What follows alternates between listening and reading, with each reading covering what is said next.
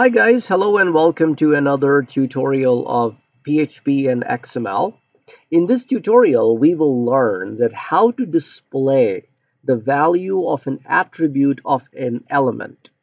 For example, in this XML document, every book has different children, multiple children, and one of the child title has an attribute called lang with a value en in some cases and fr in the other. How to display the value of an attribute is what we'll look at. As I told you last time that to load an XML file into PHP, we can use simple XML load file method. And you can load an entire XML document. Then I'm traversing using a loop which runs from 0 to less than 2 because I only have 2 children that I want to read through.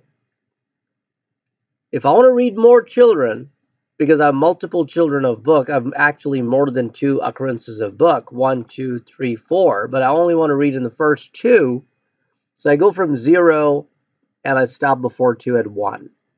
Every time I'm in the loop, I tell my XML object, which is pointing at the XML document, to go and look for a book element. So this is the book element.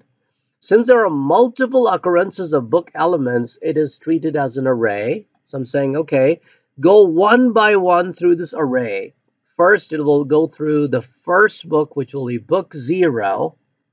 Then we'll look for a child called title inside the book 0, and then we'll read the attribute lang's value.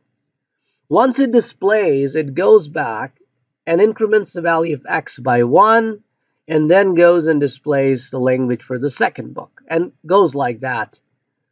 So in my output, I will see English and French, because those are the 2 lang attributes for the first 2 books.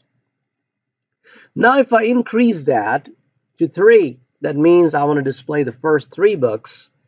I save the changes, and I refresh my output, so now it goes through the first 3 books.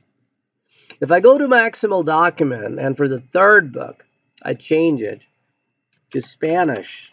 So I have English, French, and Spanish. As I refresh, that's exactly what I get.